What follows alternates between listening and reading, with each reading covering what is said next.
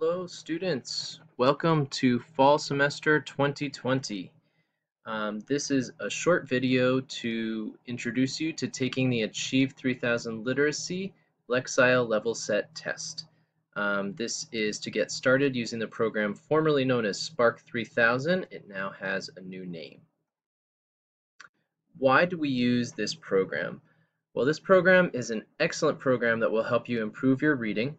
It will help you learn things about reading an article, improving your vocabulary, and answering comprehension questions. These are all very important reading skills for you to build. How does the program work?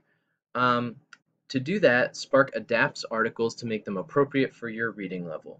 It uses the same information in an article, but writes it with easier or more difficult words and sentences depending on your reading level, and that makes the article longer or shorter, more or less complex. With a little bit more detail here, for the program to work, we need to know your starting reading level. For Spark 3000, this is measured through a scale called the Lexile level. Lexile level is determined by the complexity of a text as well as the difficulty of the vocabulary that's used.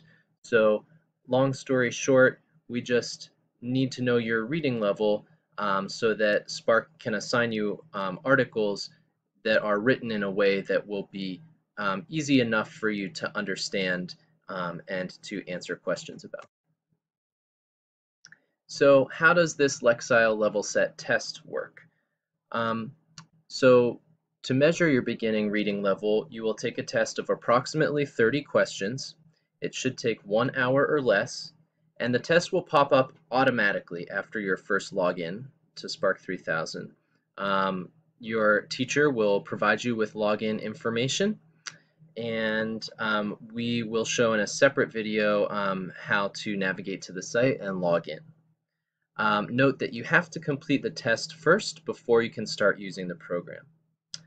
We ask that you do your best to answer the questions correctly in the level set test so that your Lexile level will be set correctly.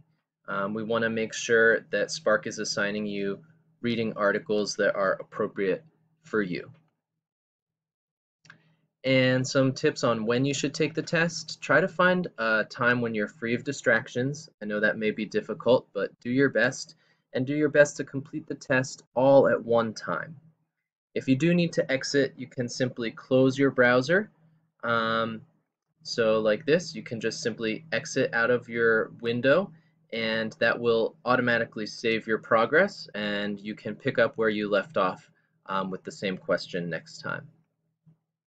We're asking all students to sign this honor code. It says, "Exams and assessments are an opportunity to show my skills and measure my learning. Therefore, I agree that I will do my best.